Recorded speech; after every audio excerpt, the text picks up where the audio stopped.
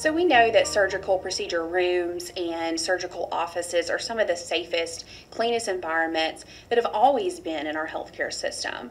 How does it look different now? What precautions are you taking? What can a patient expect to see or experience before, during, and after the procedure?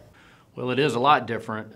We're not allowing family members or visitors along with the patients unless it's specific circumstances where it's a child or some kind of handicap or something that may need an extra set of eyes and ears.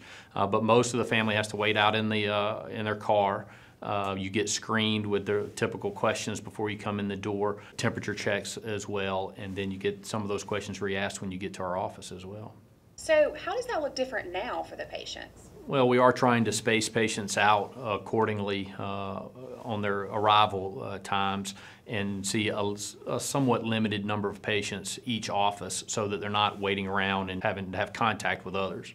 As a patient prepares for a procedure with your office, there might be some different things that they could expect to have to complete or do before they come in for that procedure. What does that look like? So we are currently testing everyone 3 days prior to their surgical procedure.